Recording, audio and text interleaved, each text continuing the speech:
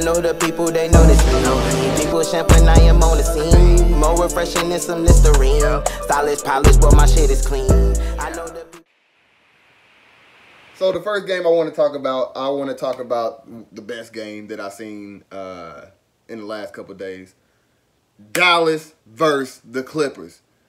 Woo! And I caught the game late, and so I seen that they weren't playing with the port. The port was out of order today, and they still came out to win. They were up 12 with 9 minutes to go, and then the Clippers came back and took the lead, and they went over to overtime. But Luka did something dirty. Oh my God! He with the take it home with you. Nothing but net. I got out the house. I ran out the house and made a call. I said, Luka, y'all better watch out. Y'all better watch out. He might be something to deal with. The playoffs ain't even over. And if they come out and beat the Clippers, it might be an OV. I don't care. It might be OV. That means over if you don't know what OV means. Because that boy is something different. That boy is something different. They call Port a unicorn. That man is a mythical god. That man is a mythical creature. Man, that man good. Cool Hand Luke. That man something different. But let's get into the Sixers and Celtics. The Celtics, they swept my boys. I think they definitely deserve that.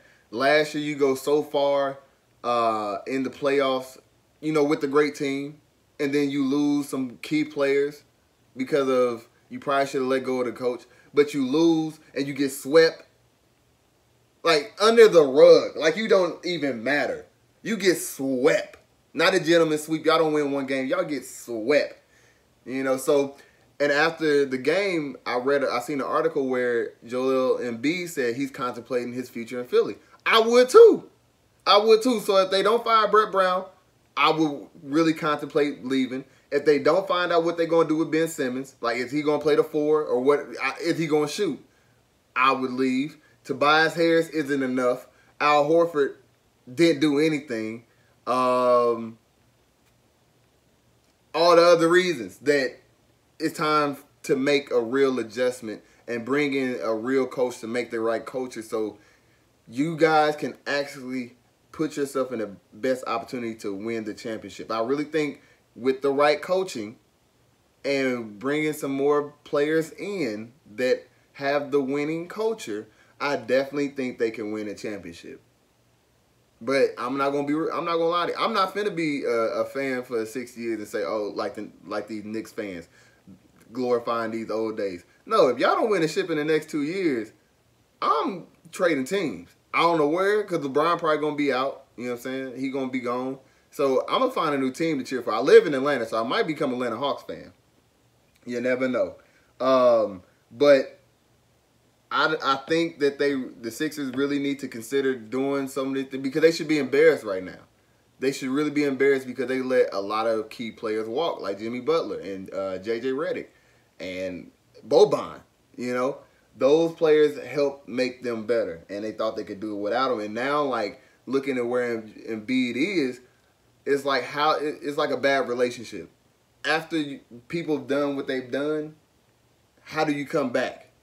And it's like Embiid needs to be moved up to another level because he still averaged 30 in the playoffs, and they saying that wasn't enough. That man he's not a point guard or anything else that's going to bring the ball up the court, so he has to be fed the ball to be activated, right? So I think they need to clear office and start over or let Embiid go somewhere else, right? But the main topic we are here for is I think Paul George is better as the third option. I'm going to tell you why. We've seen Paul George play for the Pacers as the number 1. Didn't get anything done. They will say, well, he was going up against LeBron, but Paul George still had a nice little team around him. There's no cap on that, right? So if they won a few games, I think some of the series went to 6 and 7. You had a chance. You didn't come through. Then he moved them to the Thunder as a number 2. We've seen how he activated as a number 2, and he still had so many inconsistencies. So we could see that why he couldn't be a number 1, because the number 2 is supposed to cover everything the number 1 isn't able to do. So he couldn't do that for Russell Westbrook. So now let's fast forward to the Clippers. His shooting percentage is down. His attempts and makes are far, far in between of being close together. And he's not, he's a liability. He's not making shots. He's letting the person he's holding score on him, and he's just not playing good. And so years ago, I thought, he was playoff P, and that didn't pan out. And right now it's panning out that he needs to be a third option because his numbers, a lot of people go by analytics. Paul George's numbers say he should be a third option now, right? And which is crazy because he's still young and has some more career to go. But he plays like a third option, which is okay. But the money he's getting paid isn't enough. But I think he has a 2-year contract, and I think after the contract he will be forced to be a 2 or 3 option. Nobody thinks that he's a 1 option unless you put him on a team that knowingly probably won't go anywhere and be back in the lottery. So I definitely think Paul George is definitely a third option, because even in the overtime he didn't score. He let Kawhi take all the shots, and the one bucket he did score, that was a layup assisted by Kawhi. So he's not playing up to his role, his pay, or his position.